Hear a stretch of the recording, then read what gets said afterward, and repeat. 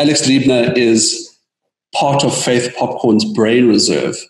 So Faith Popcorn has been known to make some of the most fascinating predictions with quite a high accuracy. Alex, if you can just unmute yourself and stand by, I'd like to ask you a couple of questions about Faith and potentially start from there. Alex, what type of predictions has Faith made in the past? Well, she's done some incredible work over the years. I mean, she started almost 30 years ago predicting incredible things like the end of the digital, the end of film and the onslaught of digital photos. She did some consulting to some of the big soft drink companies many years ago, saying that bottled water would be the next big thing. She invented the soda pop category. So she's really somebody who has a really solid track record in terms of her analysis and her predictions. And a lot of it has really turned into multi-billion-dollar businesses and industries. Brilliant. It's fascinating because one of the things you and I spoke about in the offline was this concept of cocooning, which I believe you're going to tap onto. So maybe, Alex, if I can have you open up and just dive straight into it, because I know that's coming up quite soon. So over to you. Thanks so much, Cameron. And thank you so much to everybody who's joining us on this call this morning. And I know Cameron's going to bring up the slides as we dive into the future of events. And maybe to also give you some additional context to it, I spent just over 6 years in the events space and understand the inner workings behind the scenes as well. So I think we're going to have quite an engaging conversation merging these two worlds of the future and kind of where the event space is going. So one of the things that Faith Popcorn at Brain Reserve always highlights, and it's sort of almost like a guiding motto, and Cameron's going to bring up that slide for me now, is really, if you knew everything about tomorrow, what would you do differently today? And it's so funny. Just about 2 months ago, we were presenting to, 3 months ago, we were presenting to an audience in Durban. And we were talking about some of the things that came out of a presentation that we just released beginning of the year, talking about some of the futuristic things that we could expect over the next couple of years.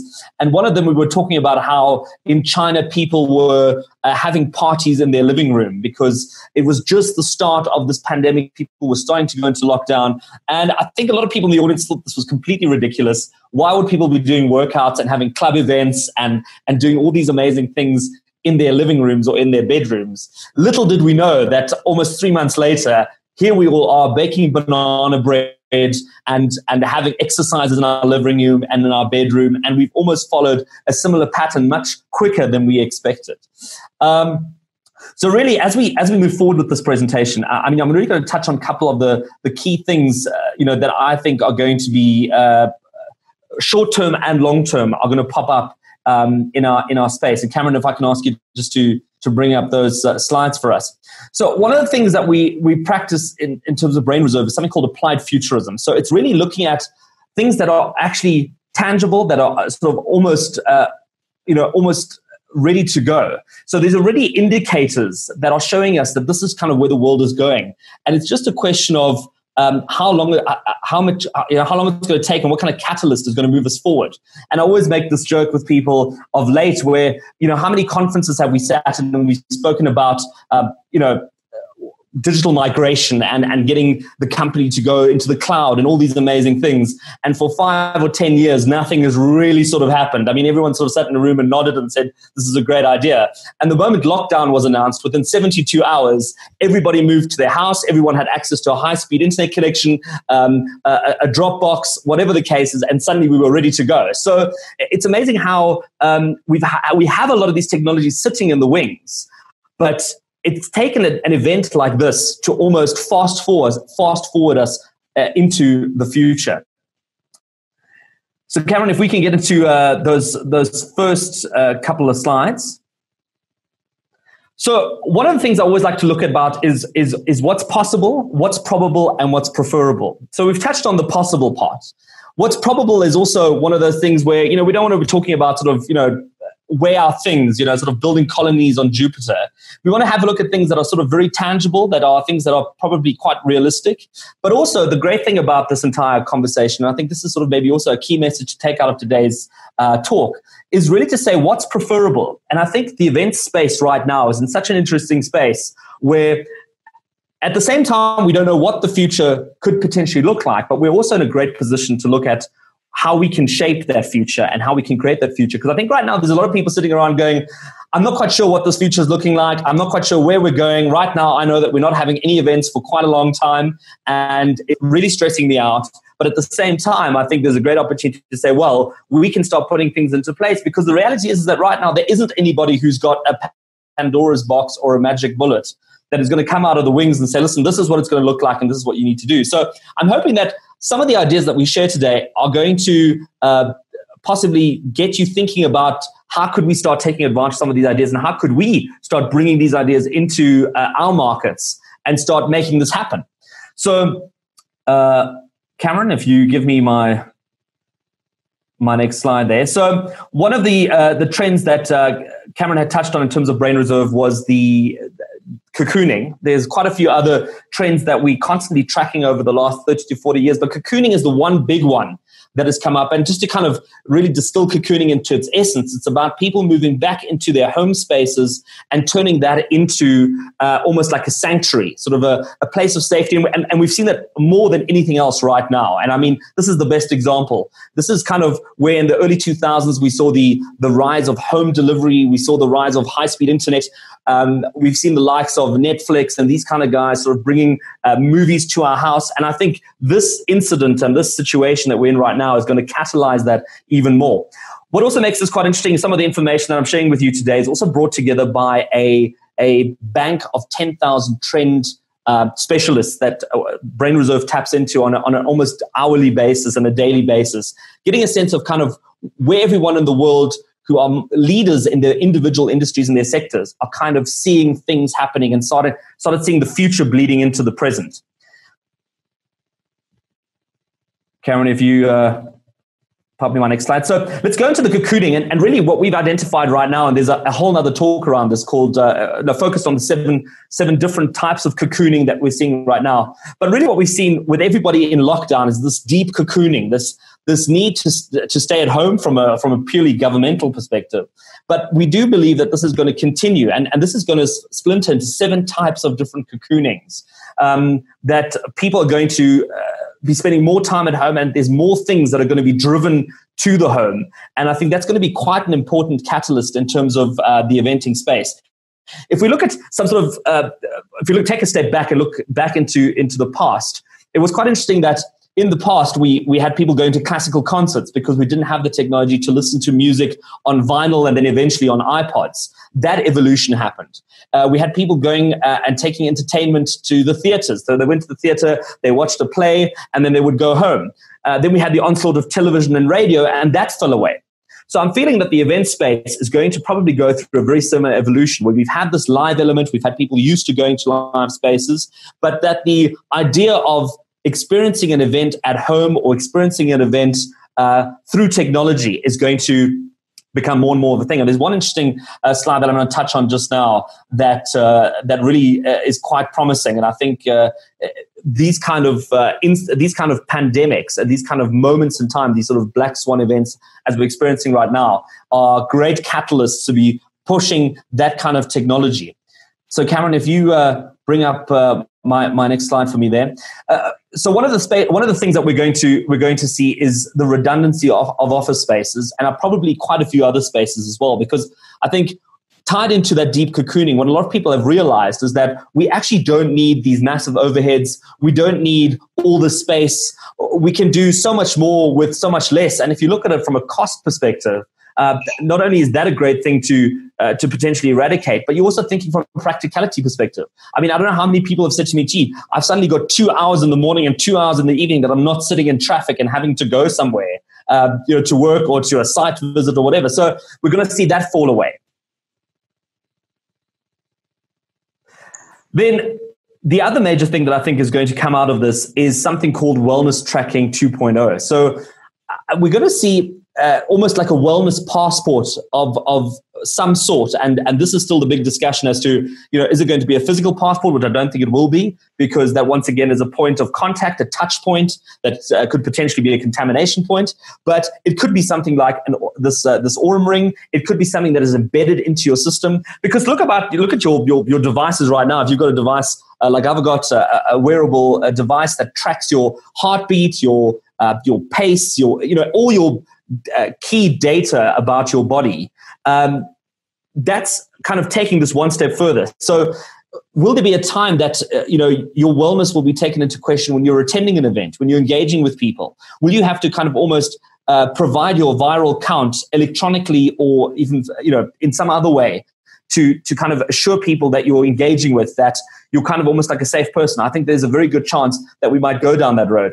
The other opportunity as well around this kind of technology is that you will generally get a chance to get a sense of the mood of the room. You'll get a chance of the mood of the audience, because if your heart rate goes up, you will be able to monitor excitement. You'll be able to monitor quite a few things. So I think understanding people's wellness position and these kind of things is going to be quite a big thing going forward. Then we go into the space of low touch and high tech. So the one saving grace that we had, and once again, this is one of these things that people sort of throw around quite regularly during this time, is the fact that technology has been a saving grace in this space. If this had happened 20 years ago, I think we'd be writing each other postcards, or we'd be engaging with each other on Mixit, or I don't know. It would be a very different experience. The fact that we have this kind of technology to do these kind of things has been a big saving grace in terms of dealing with a pandemic of this sort. And we can talk about how widely available it is and if the internet is fast enough. But the fact that we have it and there's a proof of concept means that we can scale it up and we can take it one step forward. So the entire concept of low touch is going to become a big thing. And just think about all the physical touch points that you have during an event right now, from registration to the coffee station to the little trinkets that are sitting on tables. I mean, if you look at it from a sort of a pandemic perspective, as we're experiencing right now, it's actually a bit of a nightmare. And the real question is, how do you start dealing with that high touch approach, and how do you start making it more low touch? So we've already seen a company in the US develop robotic arms that almost mimic and track through AI the movements of some of the best chefs in the world, and are able to reproduce dishes and cook in such a way as if that person had cooked it. So will we see kitchens, maybe from a catering perspective, start adopting high tech in the near future, where your food will be prepared by no human hands? You might have a supervisor, you might have somebody overseeing it, and take that idea and start translating that into a myriad of different other avenues or other things happening in the event space where it becomes low tech. So instead of having a registration desk with name tags that have to go into a lanyard, that have to go into a paper thing, is that going to be a simple bracelet or a ring that people just swipe somewhere and it gives you their data and they're registered and they're done? So there's no high touch point. I think it'll probably bring about the importance of people RSVPing to events, that you have to know who's attending, once again, what their viral count is like and what their health status is. Augmented reality is one of the big questions that has come up over the past couple of days in the series of these conversations. And that's also, once again, very close to becoming really great. And I think what's interesting with a lot of this technology is that we've seen a lot of sort of the Nokia 3310 version of the hologram and the virtual reality headset and the augmented reality. But because there's never really been a reason to really push it forward, I mean, like the 3D printer has been around since the 80s. But yet it's been like just a hobby thing that's stood on people's desks and hasn't really done all too much. So this kind of scenario, once again, is kind of pushing the world to adopt this much faster, putting money towards making this much better. So augmented reality, Microsoft has developed a fantastic pair of goggles that are going to become even more interesting, that are going to literally project stuff into midair. And the application of that, once again, is open to your imagination as to how you would use that. But the one thing that I'm really excited about, I think, is the virtual reality element of it. And Cameron, if you can bring up that virtual reality slide for me. This is a fascinating thing. I mean, this has been around for about 2 years, so since 2018. Once again, sitting in the wings, probably of interest to the fringe, the tech savvy, some geeks sitting in a living room somewhere. But this is essentially Oculus venues. And what it allows you to do is it allows you to tap into this virtual reality venue. And right now, it's a bit better than just somebody sending you a video clip and watching it in virtual reality, but I think it could be even better. And I think this kind of scenario, once again, is going to fast track that. But essentially what it allows you to do, and I'm sorry I can't show you a video clip on this because Zoom isn't the best platform to show you video clips. But what it lets you do is it lets you sit in your room with a VR headset. It lets a friend of yours sit in their room with a VR headset. You both have these little avatars that are sitting in the stadium that are watching the soccer game, and you can actually chat to each other even though you're not sitting in the same place at the same time. So I can turn to Cameron and I can say, hey, Cameron, how awesome was that goal? And Cameron goes, oh, that guy doesn't know how to kick. And we can hear each other in real time watching the same soccer game, and it feels like we're sitting in the stadium. Now, where I see this kind of almost becoming a bigger thing is, will we see stadiums being built with full-on 360-degree cameras placed in each seat, and we'll be able to buy tickets to that seat, almost immerse ourselves into that stadium and watch the soccer match or whatever in real life. It sounds bizarre, but we're already seeing the first indication of what that could look like, and it's just a matter of time that becomes a more immersive experience. And that, for me, is probably one of the most exciting developments. And if you get a chance, check out Oculus venues. They've just done a 3-day music festival as well. They're doing a lot of stuff with also sort of a mixed reality kind of setup where they've got a small audience sitting at the actual venue, at the actual event. So you've got a comedian, maybe with 10 or 20 people in the audience, and then the other 1,000 or 2,000 people connect through VR. One of the other big hurdles to get over is the proliferation of the actual technology in people's houses. So everyone's got a TV at the moment, everyone's got a mobile phone at the moment, but not everyone's got a VR headset. So from an events perspective, it might be a bit of an exercise to get VR headsets penetrating households to such an extent that it almost becomes like a done deal. Like everyone's got a blender at home, everyone's got a VR headset at home.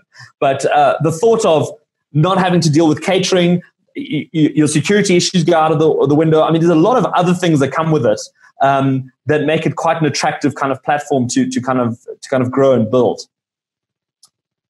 I see there's also some comments and questions coming through. So if you've got any, please do fill that through.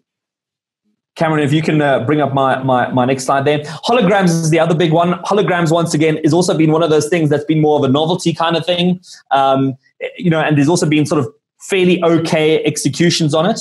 And we're looking for that sort of iPhone 11 Pro Max execution, not sort of the Nokia 3310 vibe that we're possibly getting at the moment. I know somebody who attended a holographic presentation of somebody who'd passed away 5 years ago, brought back in hologram to do a speech at an event, and it cost them $100,000 in Vegas. We're going to see that change as well. I think the costs are going to come down, the quality is going to go up. The more demand and the more interest there is for it, the more I think these things are going to grow. Because the reality is as well, even if we come up with the most spectacular event, and we've got all the hand sanitizer in the world and all the masks in the world, and we've taken all the necessary health precautions, the question is, what are people prepared to attend?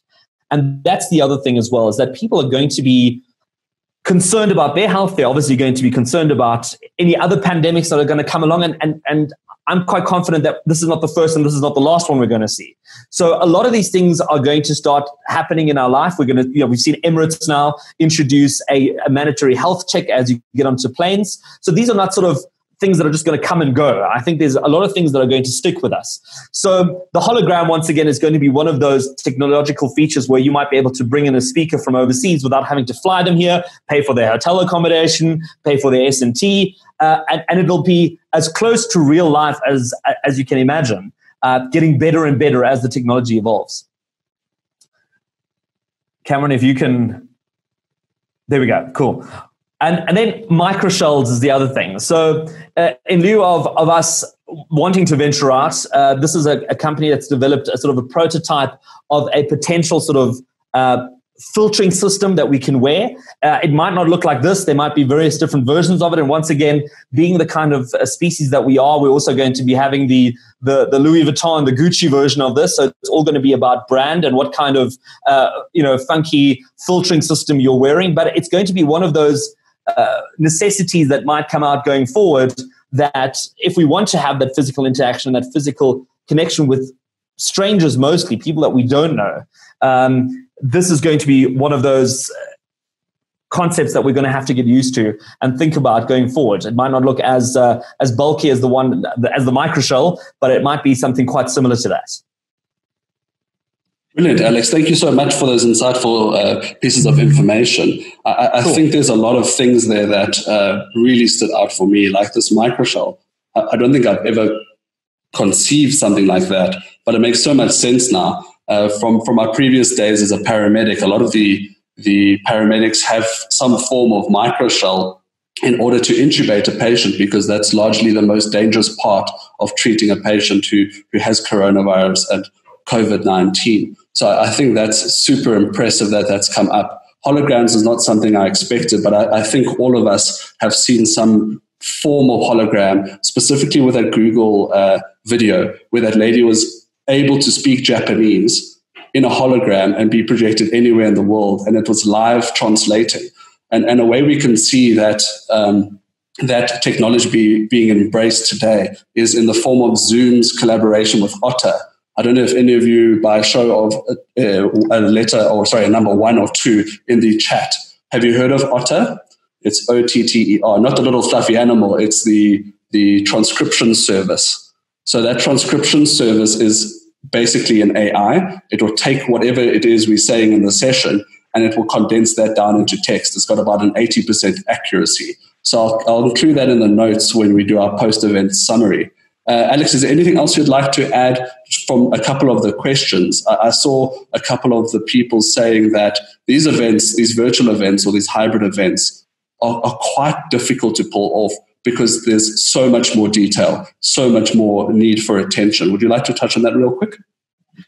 Yeah, look, I mean, I totally realize that. I mean, I've been in the event space, produced events, dealt with AV companies and catering companies, all of that. And really, look, it's really taking that experience into something that is very tech-based. And as I realize, you're going to have a high broadband. You're going to have way more technology people involved in your business than, sort of just people planning and booking suppliers, which does take it to a whole nother level. But the reality of an event is, and if this is going to be our reality for an extended period of time, is that an event gives you an experience.